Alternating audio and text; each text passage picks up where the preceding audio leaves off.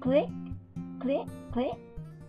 Pierre liked the clicking sound of grandmother's needles, but tonight, as he sat in front of the fire, it was different.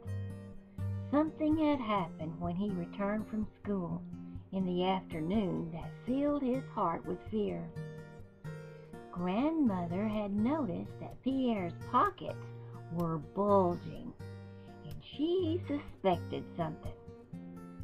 Grandmother knew that Pierre had a very bad habit.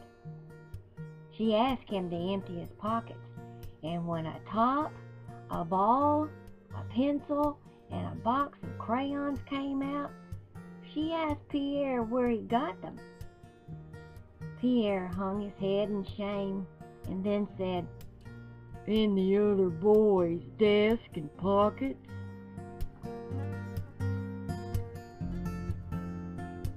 "This must stop, Pierre," said Grandmother. "You must learn what a terrible sin this is. The next time I find you taking things which belong to others, I will take one of my knitting needles, heat it in the fire until it is red and then white. I will take your hand that steals and pierce it with the burning needle. This will hurt you very much, Pierre, but I must do as I have said." For many days Pierre came home with empty pockets, happy in heart. But he was tempted again, and once more came home with bulging pockets. Pierre thought he could keep it a secret from Grandmother, but when he pulled his handkerchief from his pocket, a whistle and another top fell out. When Grandmother said, "Empty your pockets, Pierre," he took out an eraser, a ruler, a pen, and some pennies.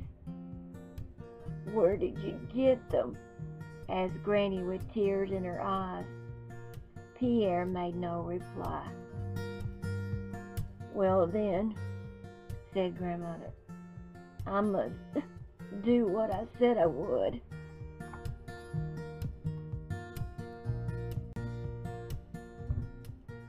Grandmother went for her knitting needle, slipping it into the fire of the open stove. She waited a moment. The steel became red, then white. "Give me your hand, Pierre," said Grandmother. Pierre was frightened, but he obeyed. "Listen," she said, "so that you may understand how terrible is your sin.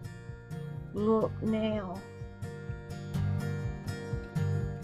As she said this, she opened her own hand, and drawing the knitting needle from the fire, she put it through her own hand instead of through Pierre's hand. Granny groaned in pain as she drew the needle out. She showed the little thief Pierre her pierced hand.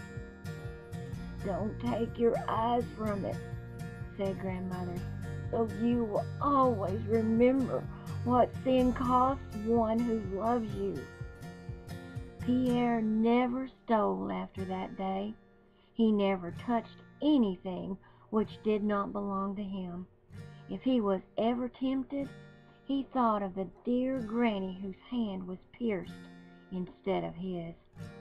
He thought of the one who loved him and took the punishment for him. God's Word says we all, just like Pierre, have sinned. That's found in Romans 3:23. Maybe you've never stolen anything, but have you ever told a lie, cheated on a test at school, disobeyed your mother or father, or pouted? All of these are sin. To do or to be anything that God doesn't want us to be is sin.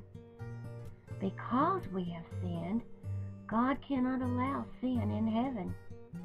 He sent His Son, the Lord Jesus, to take the punishment for our sins.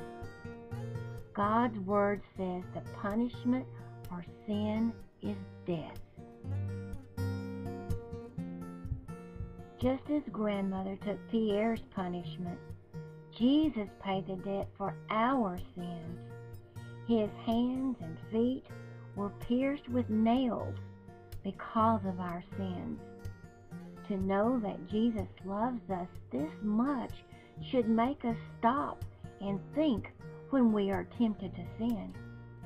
If you've never accepted Jesus as your Savior, won't you let Him come into your life today? His hands and feet were pierced for you. If you already are a born-again Christian, but have been doing things which were displeasing to God, Jesus died to take your punishment also. Won't you tell Him you are sorry for your sins?